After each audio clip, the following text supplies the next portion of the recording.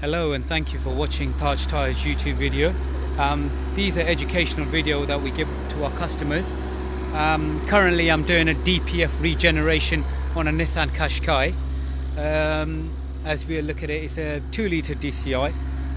Let's just go through the procedures, even though it's currently actually doing the regeneration, but I just give you a little idea of what's going on. So that's the automatic regeneration going on at the moment.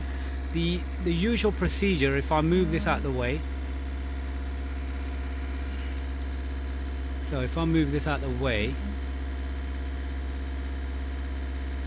you can see the regen procedure. So it shows you it cleans the diesel particulate filter, which collects the soot of the actual exhaust system. Now it tells you the test procedures, what it should be. You need to make sure all of these are good, and then you follow the procedures as it shows. Now this is the regeneration. Make sure there's no codes on it, and if you look at the exhaust currently,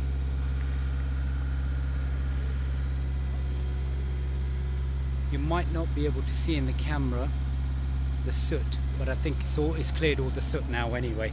So let's just go back. You can hear the engine's been running. We're nearly on to the final stage, and hopefully we'll get rid of the engine light, as it was requesting the DPF constantly.